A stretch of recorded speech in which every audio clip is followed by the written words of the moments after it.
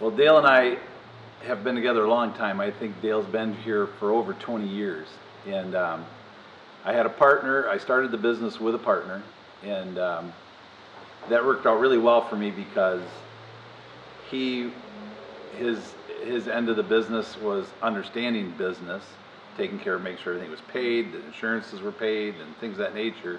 And all I had to do was concentrate on landscape design, sales, getting the jobs done, collecting the money, things of that nature. So it was a great relationship with my original partner that we formed Drost Landscape together.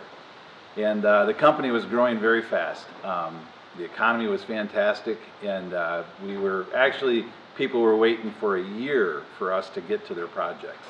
And we were doing it, in my opinion, a whole different style than people had up north here had seen.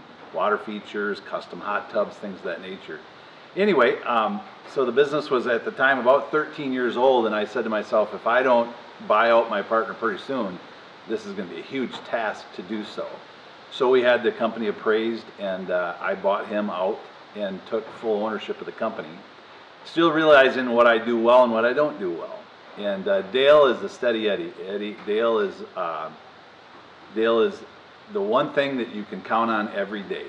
And he is a thinker. You ask him a question, he doesn't make a knee-jerk reaction. He thinks it through, he gets back with you, it's well thought out. And so I had asked Dale, and we gave him kind of some off-the-cuff titles like, you're the CEO, you're the general manager, but anyway, so the company continued to grow, and Dale was helping me keep the company in line. And Dale kept asking me, he says, we should really bring in a consultant, this Jeffrey Scott, and allow him to review the whole company and kind of set us on a direct course. And so I fought that, and then in 2013 I got the opportunity to buy Wilcom Tree Service. So I bought Wilcom Tree Service, and at that point now we have a whole other company, two companies, and Dale's like, really, you need to really think about bringing in Jeffrey Scott. So we did. So the spring of 2014 we brought in Jeffrey Scott, and he was here for a week. And I mean to tell you, he dissected this company. He interviewed me, he interviewed Dale, he interviewed my boys. He interviewed different foremans of the company, and just he looked at the books and went through everything. And then he sat down with us and says, okay, here's my thoughts for you guys. And one of those thoughts was to make Dale a true general manager.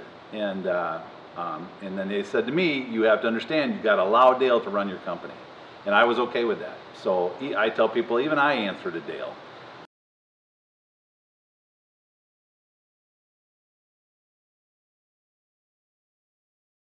So then we thought to ourselves, there's got to be a better system. So some of these guys that are working for us, Brent Ward, my son Dustin, my son Travis, Jason Bach, Paul Whitley, I mean, these people have been with us 18 to 20, Paul Whitley's been here 26 years.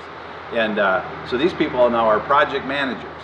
And we have taken parts of the company and allow those guys to price out and then run these projects.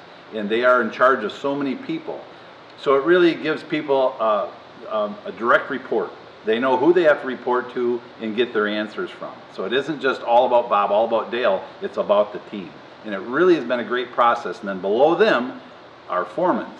And the foremans, of course, they report to the project managers, and everything is, we're paperless. I mean, everything is done with a smartphone, and even payroll is paperless. There's no paychecks that are given out on Friday. It's already in their accounts. And so it's just amazing what's happened in 27 years to watching this company with original myself and 4 other guys, and now today 110 people. It's just a great system.